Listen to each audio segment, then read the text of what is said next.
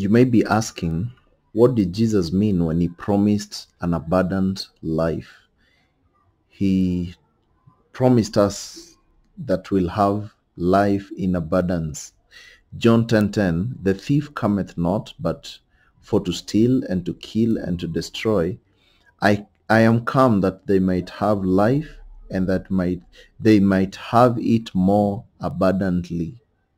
The Bible tells us that Jesus is coming to give us abundant life. Abundant life. Okay. Now, unlike a thief, because we understand how the thief works, unlike a thief, the Lord Jesus does not come for selfish reasons. A thief is coming for selfish reasons, to make sure that he steals from you, he destroys you, and he kills you. That's selfish. But Jesus does not come for those reasons. He comes to give, not to get. Okay? He comes so that people may have life in him that is meaningful, purposeful, joyful, and eternal. And we receive this abundant life in the moment that we accept him as our Savior. Now, this word abundant is in the Greek word, it's called perison, which means exceedingly, very highly or beyond measure, more or superfluous, it being so much that it's considerably more than what one would expect or anticipate. That's what the word abundant means. In short, Jesus promises us a life far much better than what we could ever imagine. Okay, in a concept, if you can be able to understand in a more wider way, I can show you this verse. Let me show you, and I explain to you what Jesus says when he'll give you an abundant life. He's come to give you an abundant life. See, he says, but it is written, eye has not seen, nor ear has heard, neither have entered into the heart of man the things which God has prepared for them that love him. Just think about this. There is no one who has ever heard the good things which are set for us to be able to achieve. Now, are these physical things? Are these physical things? I don't think so. Because the Apostle Paul tells us that God is able to do exceedingly, abundantly, all those things. But I don't think that he's talking about physical things. He's talking about spiritual things. Okay? In Ephesians 3:20, you see the kind of things that God is planning for us. Now unto him that is able to do exceeding abundantly above all that we ask or think, according to the power that worketh in us. Unto him be the glory of the church by Christ Jesus throughout all ages. He is able to do exceedingly abundant above all that we ask or think. There are some things that you're thinking of a car, a good house, a car, good house. You're thinking about all those good things and stuff like that, but you're thinking about the wrong things. God is not thinking about houses, he's not thinking about good food, he's not thinking about the things that you can think as human beings, but he's promising you that he has greater things beyond measure, beyond what you can comprehend, which is planning for us. That's the abundant life that is coming to give you. In terms of economic or academic or social status, most Christians do not come from the privileged classes. We understand this because most Christians, they are not corrupt. Most Christians, they don't do shady deals. So in most cases, they are not that rich. Christians are just normal people. They are not those billionaires. Yes, you'll find some Christians who have some money, but most Christians don't come from those wealthy backgrounds, privileged classes. So clearly then, abundant life does not consist of an abundance of material things. Okay? It's not about material things and what I have, big cars and what. No, it's not that kind of thing. And when you see somebody's preaching about things, He's just a prosperity preacher trying to lie to you to focus on things here on earth. Do you think someone who has some Ferraris and Lamborghinis and all this lying in his front yard and a good house and things like that, I'm not saying they're bad. Will he be really thinking about, oh, Jesus is coming, let's go? No. But think about someone who is in Somalia somewhere there and is being persecuted because he's preaching in the deserts and people want to kill him. It's just like waiting, oh Christ, when will you come? We just leave this world. You see, the focus is on the things above. It's not on these things here. Okay?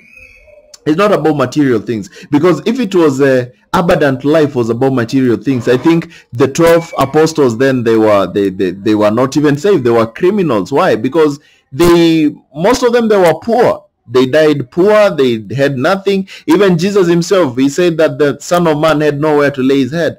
Jesus didn't even know. He did not even have a house. He was just staying wherever the day ends. You see, his focus and the focus of the disciples and the people in the early church were not these carnal things that we look upon nowadays. Okay? So, if that were the case, then Jesus would have been the wealthiest of all men. If money and these things would have been the case, Jesus would have been the most wealthiest and his 12 disciples. But just the opposite is true. Look at this. Just told you this, but let me just show you. It's good to show you these verses because sometimes people don't really calculate. And Jesus said unto him, the foxes have holes. You see, at least foxes, they have some holes. The birds of the air have some nests. They have nests. But the Son of Man has nowhere to lay his head. Even to date, even if you go to Israel, you can't find this house and you hear, okay, this is where Jesus used to live. No, you can't find, because the Son of Man had nowhere to lay his head. He was just going as the day goes by. And things goes like that. So when you hear abundant life, it's not about material things that we think about, these lavish things.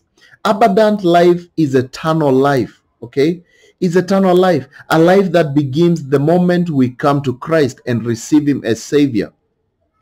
And it goes on throughout all eternity. The biblical definition of life, specifically eternal life, is provided by Jesus himself. Okay? He told us what eternal life is in the book of John 17 verse 3. Okay? Jesus told us what eternal life is. He told us, and this is eternal, is life eternal, or this is life eternal, that they might know thee, the only true God, and Jesus Christ, whom thou hast sent. That is eternal life. Eternal life is basically knowing Jesus. Okay? If you know Jesus, you have eternal life. Okay? This is why this definition makes no mention of length of days, health, prosperity. Do you see any health? Do you see prosperity? Do you see all those things? Do you see occupations, family, good life, and all that? It's nowhere here in the description of eternal life. As a matter of fact, the only thing that does mention, the only thing that it mentions is the knowledge of God, which is the key to a truly abundant life. Not the knowledge of the things of this world. You can have a good knowledge so that you can be sharp at work, and then you can, make some money and buy some nice houses. But that is not eternal life. That's worldly knowledge. But the knowledge of God is all about focused on the heavenly things, not the material things. So then, okay, if we have heard about this, okay, then what is the abundant life then? If it's not all these things, okay, it's not material things. No, God always tells us that materialistic things, they don't impress him. Your soul impress him. Okay, so if it's not all these good things, then what is that abundant life that Jesus promised? Okay, first, abundance is spiritual abundance, not material. Abundance is spiritual, not material. In fact, God is not overly concerned with the physical circumstances of our lives. He's not concerned about the things which we are going through in our lives. He's not really concerned, but because he tells us, he assures us that we don't even need to worry about those things, because he knows what we need even before we ask. So we should not be concerned about these things of the world. You know, what are we going to eat? What are we going to... I'm not talking about lavish styles. God does not give us our wants. He gives us our needs. You see, a car is a want. I want 2 cars so that when I would drive with one and I fail to change, I can drive with the other. That's a want. God gives us our needs. He can give you a car, yes, because he knows you need to go to work, you need to go back home, you need to go and preach somewhere where you can go buy food. He can give you a car. Yeah, that will be a need. He can give you a home, a place to lay your head, because you're his child. But he does not provide our wants. He gives us our needs. And that's why the people confuse, okay? In fact, God is not concerned with all these physical things, because he told us in the book of Matthew, remember? Matthew 6, 25 should be. 25. Jesus told us something here. He told us, therefore I say unto you, take no thought for your life. Don't even think about your life, what you shall eat or what you shall drink, for yet for your body, nor yet for your body, what you shall put on. Is not the life more than meat, and the body more than raiment or clothes? Why are you worried about what you'll eat and what you'll drink and what you'll wear? Behold the fowls of the air, for they sow not, neither do they reap, nor gather into barns, yet your heavenly Father feeds them. Are they not much better? Are you not much better than they? Think, most people are chasing wind, and you chase and say, oh, I want to have this, I want to have this, because if I don't have my granary full, what's going to happen tomorrow, the day after? Jesus tells us, come on, the birds of the air, they don't work, yet they eat. Are you not more important than those birds? And you are supposed to subdue them? Which of you, by taking thought, can add 1 cubit to his stature? Can you add 1 meter to your height or to your life, or add 1 inch to your life, because you're worried? And why take ye thought of raiment? In simple terms, why are you thinking about your clothes and the houses and what am I going to do, my school fees, my this and that? Why are you worried about this? Consider the lilies. Consider the flowers. The lilies are the flowers.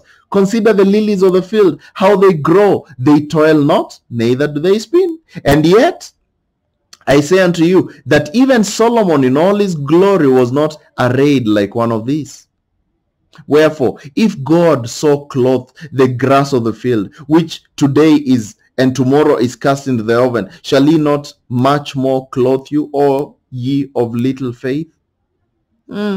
Therefore take no thought, saying, what shall we eat, or what shall we drink, or what shall we be clothed in? For all these things do the Gentiles seek. You see what the Bible is saying? That the Gentiles, the people who are lost, they are seeking these things. The people of the world, they are seeking these things. They wake up every day running to say, oh, I want to retire a millionaire. I want to do this and this. I want to be a rich man. I want to let my name be known. I want my children to go to the biggest, most expensive schools. This is what the Gentiles are seeking. Okay? But you're not to be like these lost people. For your heavenly Father knows that you have need of all things. Seek ye first the kingdom of God and his righteousness, and all these things shall be added unto you. Okay? So don't take any thought for tomorrow. The Bible tells you, take therefore no thought for the morrow. This is not my words. You may say, oh, Keith, so we should not be thinking about what we'll eat. It's not my words. Don't kill the messenger. Look at where the message came from. Take no thought for the morrow, for the morrow shall take thought for the things of itself. Sufficient to the day is the evil thereof.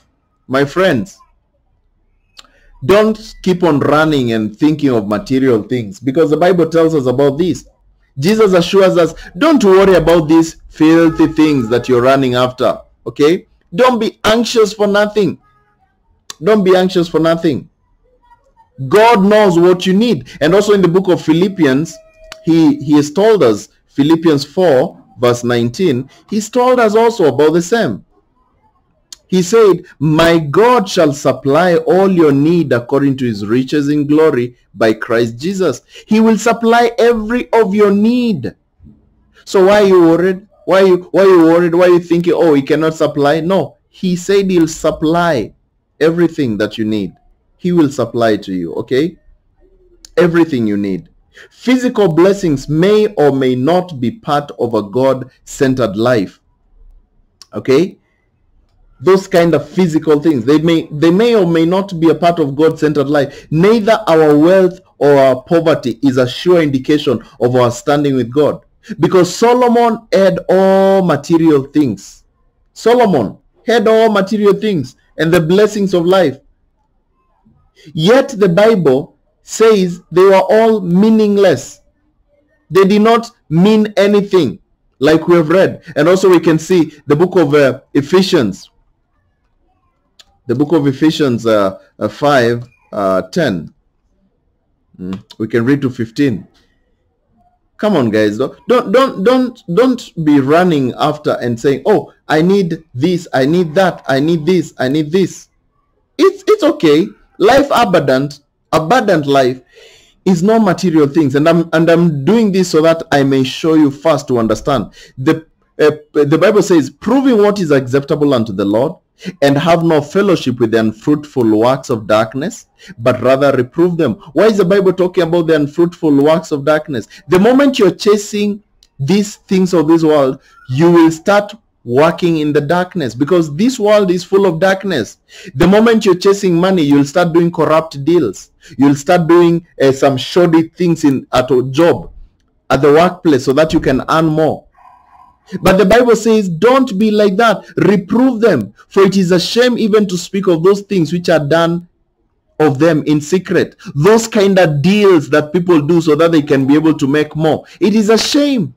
But all things that are reproved are made manifest by the light. For whatsoever does make manifest is light. Okay? Wherefore he said, awake thou that sleepeth, and arise from the dead, and Christ shall give thee light. Okay? See then that you walk circumspectly, not as fools, but as wise. Come on, guys. Don't look at things here in the world and say, I want this, I want that, I want this, because I think that's the abundant life. Christ tells you it's not about materialistic things. All he's talking about, he wants to give you your life, eternal life. That's why your soul matters to him, not material things. Okay?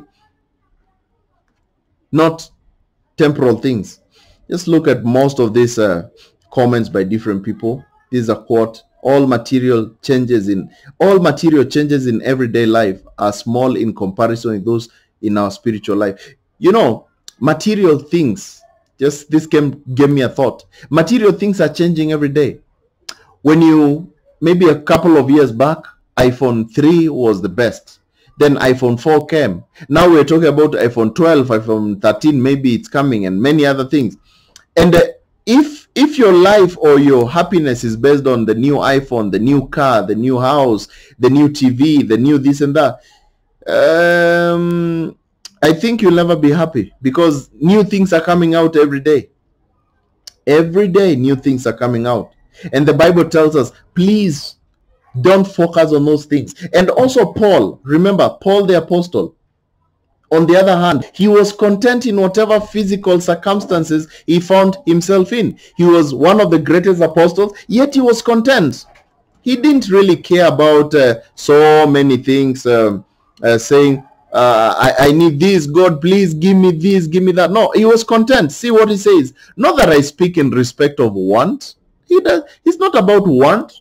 For I have learned in whatsoever state I am, therewith to be content. Are you content, my brothers? Are you content in whichever state that you are in? Are you content? See, I know both how to be abased and I know how to abound. Everywhere in all things. I am instructed both to be full and to be hungry, both to abound and to suffer need. So Paul is content in whichever situation. If he has some maybe extra clothes, he's content. If he doesn't have, he's content. If he has some food today, he's content. If he doesn't, it's okay, because he's focusing on the things above, spiritual things. He's not focusing on the physical things, because most people are focusing on temporal things, but eternal life is what matters. He who believes the Son has eternal life. Can you exchange eternal life for temporal things? Lavish, good cars, good houses. Can you change that? Because even the Antichrist, I think, will be the richest of all them all, because he'll get everything he needs. Now, will him, because he has some good cars and nice planes and houses, will he have eternal life? No. No. So abundant life doesn't really mean earthly things. It means things in heaven. Okay? Eternal life, focusing, put your treasures up in heaven. And of course, another thing you have to understand about eternal life is that the life of a Christian is truly concerned with the determination to have a relationship with God. This is why we are converted and we receive the gift of the Holy Spirit. Why do you receive the Holy Spirit?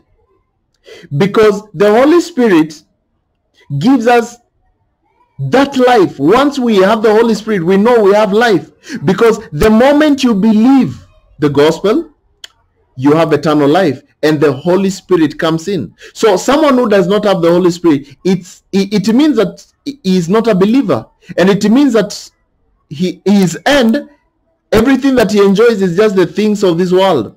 He can enjoy the thing. That's why you see Satanists and these people of the world, they enjoy so much the things of the world, and they say, oh, I need to have this because your law, you live only once. My friends, you don't live once. There's life and more life, which is eternal life, and it will all depend with you where you want to spend that eternal life.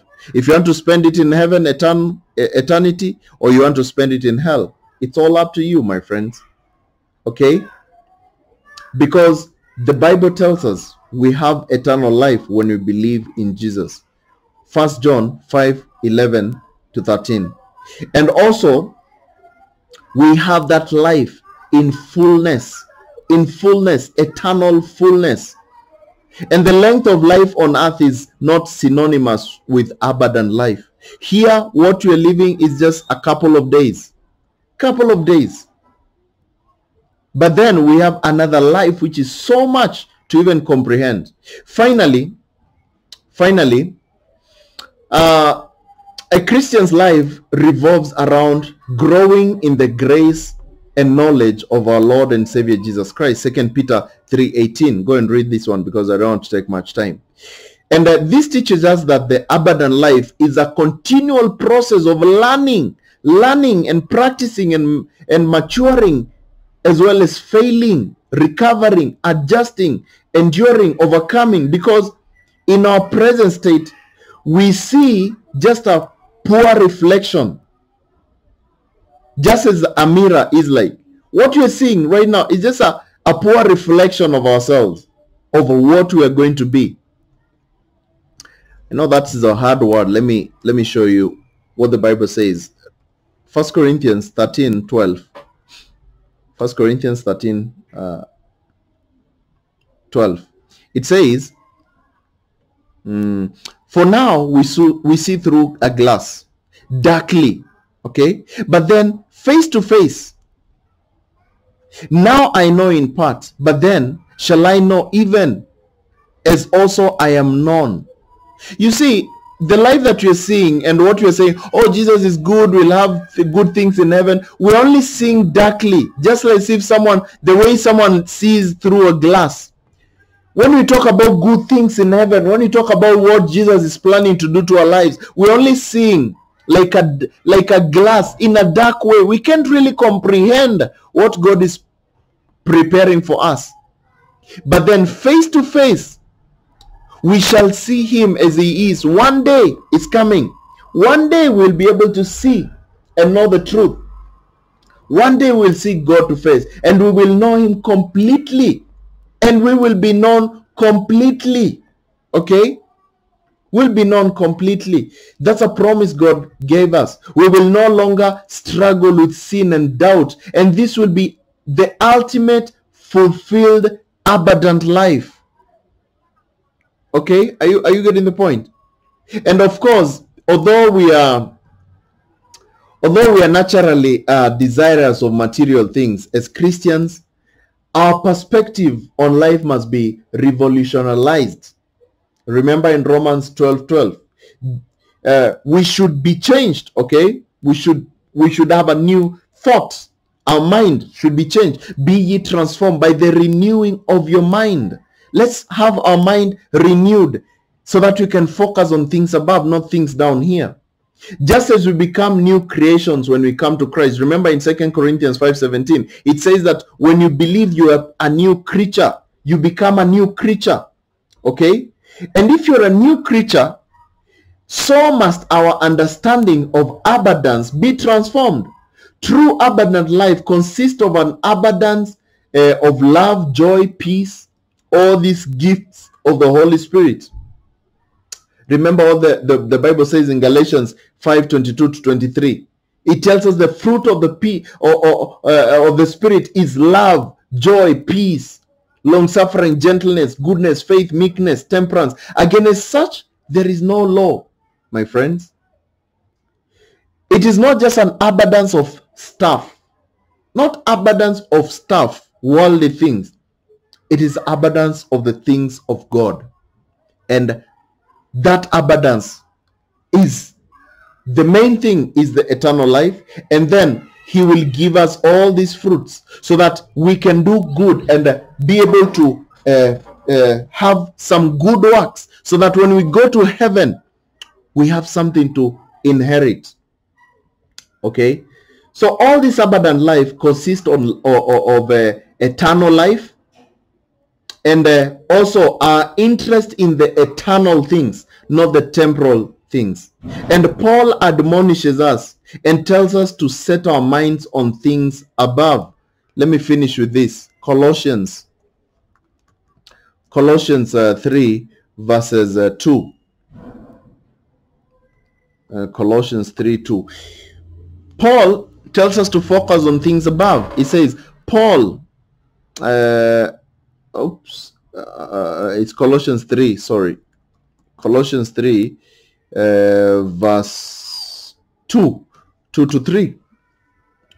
It says this: set your affection on things above, not things on the earth.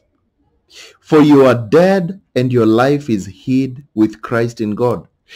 A dead person, can that person be focusing on the car that I left on earth, and you're dead, you're in your grave? Can a dead person think about my house? Can a dead person think? Come on, my friends, when you're in Christ, you're already dead to this world. Stop thinking about what car you'll buy, what you'll have, and all these lavish things. Even if you buy a good car to a dead person, he can drive it. He doesn't need to do anything. Come on, my friends, you're dead to this. And abundant life that you're waiting for is in Christ Jesus in heaven. Okay? And if you're still there out and you're not saved, you don't have that abundant life, please believe the gospel. The gospel is found in 1 Corinthians 15:1-4. And it's all about understanding how that Christ died for our sins. He was buried and rose again the third day according to the scriptures. Jesus died for us. He shed his blood for us, so that whosoever will believe in him will not perish, but will have everlasting life. There are 5 points which you need to understand so that you can be saved. Number 1, you need to understand that you're lost. Number 2, you need to hear the gospel. Number 3, you need to understand the gospel. And number 4, you need to believe the gospel. And number 5, you confess what you believed. You can't confess what you don't know. You only confess what you know. How that Christ died for your sins.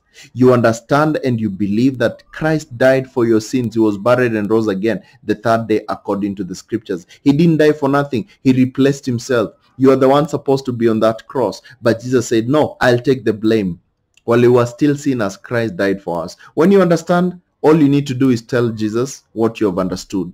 You tell him, Jesus, I believe now with all my heart, without any shadow of a doubt, that you died for my sins, you are buried and rose again the third day according to the scripture. I believe in you and I accept that payment, that atonement for sin by faith. Be my Lord and Savior. Once you do that, my friends, you're saved, sealed, and sanctified unto the day of redemption. If you enjoyed this video, please give it a like, and also you can share to your friends so that they can also be able to hear the gospel. You can also subscribe to watch more videos which we post every day, and hit the notification bell so that you don't miss any new video which we post. And likewise, at the description below, we have a couple of other channels that we post out of apart from just YouTube. Please just check them out and also share to your friends. God bless you and have a good time.